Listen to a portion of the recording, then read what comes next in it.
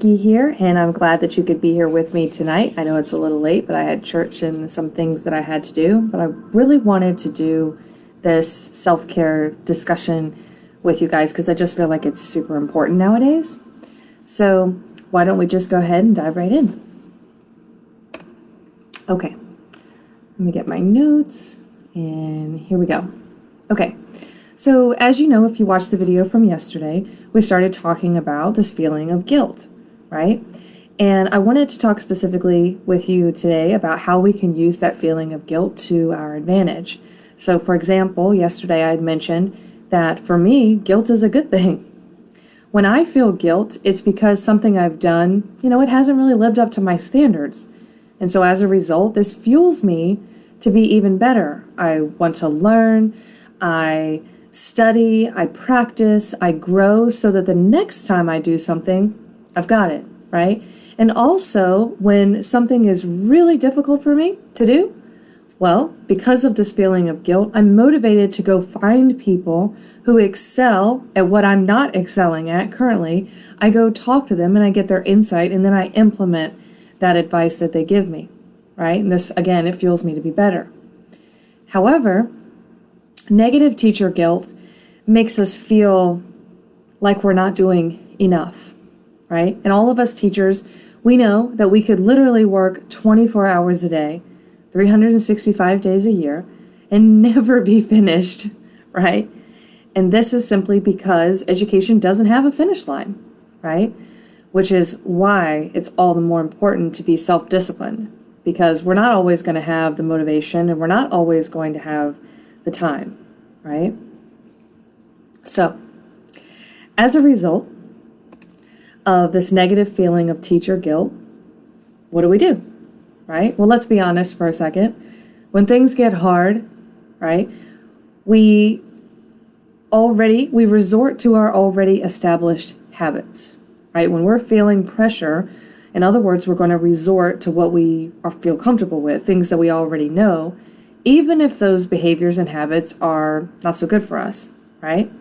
And so what typically happens is that when things get hard, we oftentimes will start justifying our toxic behavior, right? When something's hard, we start coming up with all sorts of reasons why we can't do something. And I know I've been there, right? We start justifying why we can't do this, why we can't spend time with our kids, why we can't work out, why we can't eat healthy, why we can't get up earlier, why we can't feed our minds with motivational material, why we can't get this or that done, and why this situation will never change, right? So oddly enough, then we justify working harder. It's just a spiral, right? 8 hours a day then turns into 10. 10 hours a day turns into 12. 12 hours a day then turns into 14 and then 16-hour days, right? And so as we do this, things just keep getting harder and harder. It's kind of like that snake, right? That's like eating its own tail and you don't know where the head begins and the tail ends, that kind of thing, right? And so as we do this cycle, things just get harder and harder.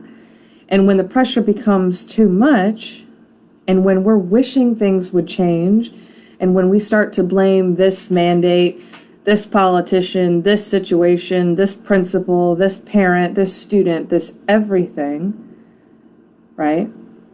Listen, here's the bottom line. Either you run your day or your day runs you, right? When I start my day, I ask myself two questions. What's important this week? And what's important this month, right? And then I make a plan, and I don't just talk about it, right?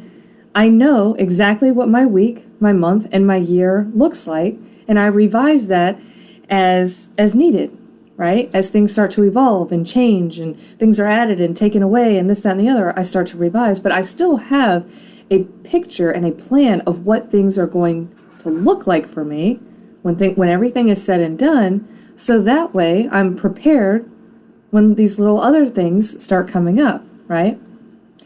But I've not always been this way. What I've been notorious at in the past is, and maybe you can relate, is trying to use my mind as a filing cabinet, right? What I mean by that is I'll say, oh, I'll remember this.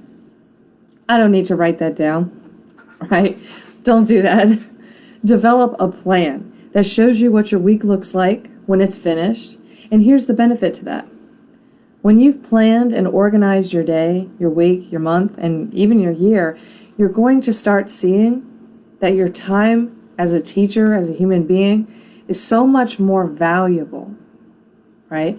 And when you start to see your own time as the most valuable resource that you have, because after all, it is your life, right? You will start to become more protective over it, and you'll begin prioritizing what's important, right? Because our time is precious, okay? So the bottom line here is that we have to change our thinking as teachers, because we can't. It's just the way human life is. We can't always change our external circumstances. Sure, sometimes maybe, right? But the bottom line is that in most situations we can't, and if we try, here's what's going to happen. And you know this. I've been there myself, so I can definitely relate.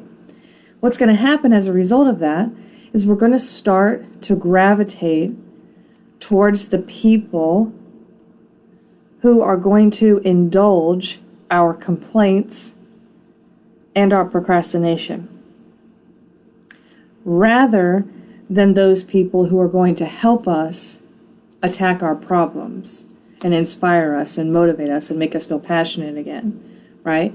So the two key takeaways from this Facebook Live is to, number one, plan your day, your week, your month, and your year. And I have a whole system. I can show you that. So please feel free to book your free consult.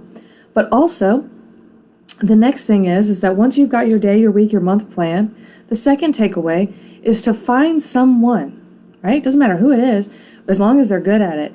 Find someone who is excelling at what you're not excelling in, right? And talk to them. Find out what they're doing. And then go do it. So anyway, that's it for today, and I just wanted to say hello and give you a little chat, a little bit of a pick-me-up. So I hope that you're having a wonderful day, a wonderful night, and get some sleep and everything. And don't forget to book your free consult with me, or you can join my Facebook group page for more insider tips and tricks for this online teaching thing. And I hope you guys have a great night. So I'll talk to you soon. Bye.